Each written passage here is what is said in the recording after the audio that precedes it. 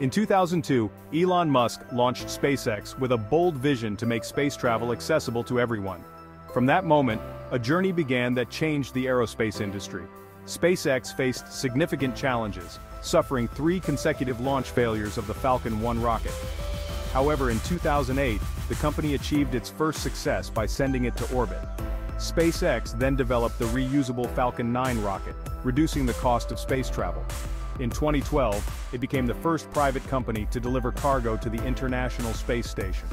Currently, SpaceX continues testing the Starship rocket, designed for Mars missions.